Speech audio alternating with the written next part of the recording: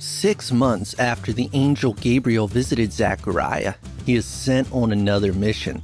This time, God is sending him to a poor little town in Galilee named Nazareth.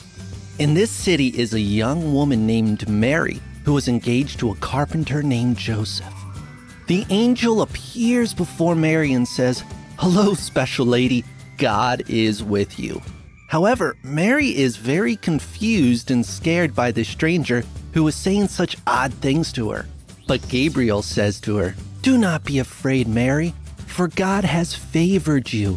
You will have a baby boy and call his name Jesus. He will be great and be called the Son of God, and God will give him David's throne. He will rule over Israel forever, and his kingdom will never end." Mary is shocked by these words. She is not married, so how can she have a baby? She asks the angel an honest question. "Sir, how can I have a baby? For I have kept myself pure."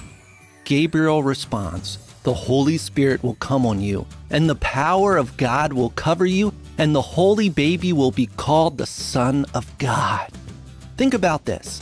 Even your cousin Elizabeth, who is very old, is going to have a baby. With God, nothing is impossible. Unlike Zechariah, Mary believes the angel and says, "I am the Lord's servant. I believe you." After hearing this, Gabriel leaves. So, what can we learn today? Let's start with today's main proverb. Believe God's word like Mary. You see, Mary was a wise girl because she believed the angel. She trusted the messenger who brought her God's word. Remember how Zechariah questioned Gabriel because he doubted the word of God and wanted a sign? Unlike the old priest who doubted God's word, Mary asked Gabriel an honest question. The angel answered her question and said that God could do the impossible, and Mary believed God's word.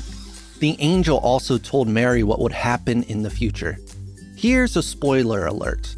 In Jesus' first coming, he would become a human and be born in Bethlehem, live a perfect life, give up his life on a cross for your sin, and be raised from the dead and have victory over death.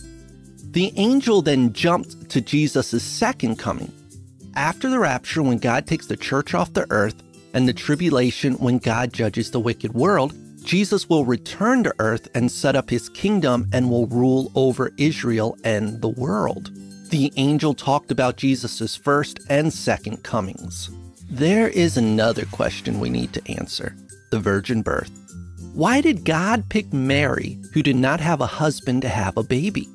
We are told in the Bible that fathers pass down sin to all their children, so Jesus needed to be born without a sinful dad. The problem is that every human father has sin. So, God made a way for Mary to have a baby without having a human father. Thus, Jesus the Word, the Son of God, would be born perfect and without sin. Gabriel was right. Nothing was impossible for God. Mary understood this fact and she trusted God by putting her faith in His Word. But how about you? Do you trust in God's Word, the Bible? Are you like Mary who believed it, or are you like Zechariah who doubted? I challenge you to be like Mary. So, take today's main proverb, turn it into a question, and ask yourself, do I believe God's Word like Mary?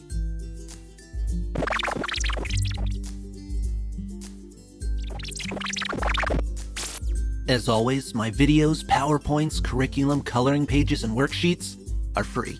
There should never be a price tag on teaching children the Word of God. Follow the link in the description below to download them. Use them to serve our God by training our children in the ways of the Lord.